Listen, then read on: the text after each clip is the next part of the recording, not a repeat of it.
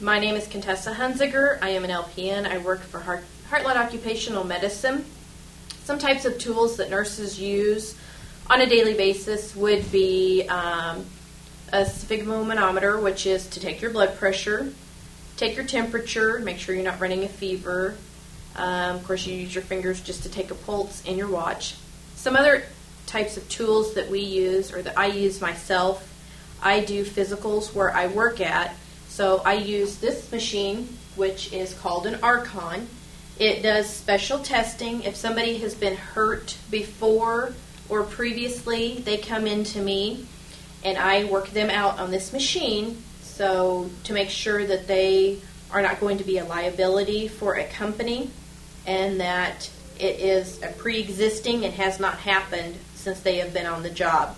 What I have this set up for now is an arm lift, and what I tell a person when they're in here is that this does not move, but that they need to use enough force against it like they are trying to move it, and the information goes through the computer, and that's where it's printed out at.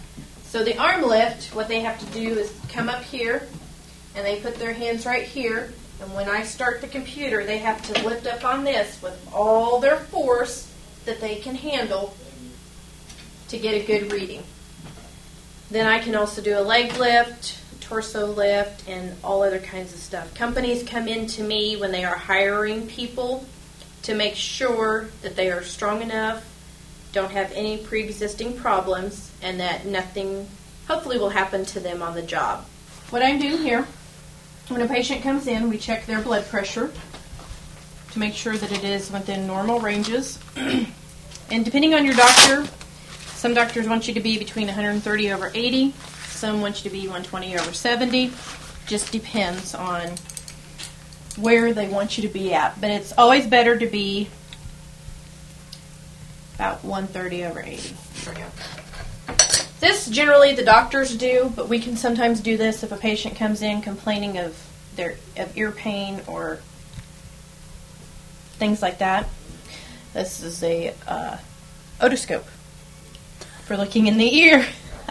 This right here is a hazardous bin. This is where any bodily fluids, blood, things like that go into. You don't want to put those into the trash can because somebody may... I appreciate your watching. My name is Contessa Hunziger, LPN, work for Heartland Occupational Medicine.